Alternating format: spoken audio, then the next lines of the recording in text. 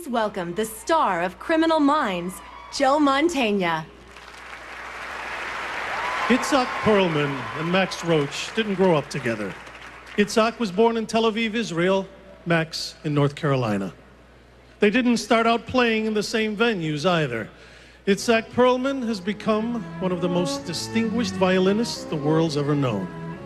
Drum giant Max Roach didn't just move with the times, he redefined time for all jazz lovers who would follow. Tonight, Itzhak Perlman and Max Roach, two men of music united by excellence, are Grammy Lifetime Award recipients.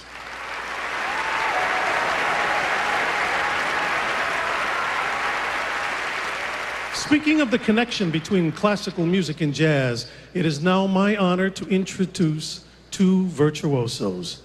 One is a classical master who grew up in Shenyang, China, and was inspired to play piano at age 2 when he saw Tom playing on a Tom and Jerry cartoon. The other is a jazz giant who made his debut playing Mozart with the Chicago Symphony at age 11. A towering figure in American music, George Gershwin combined classical and jazz music in arguably his greatest masterpiece.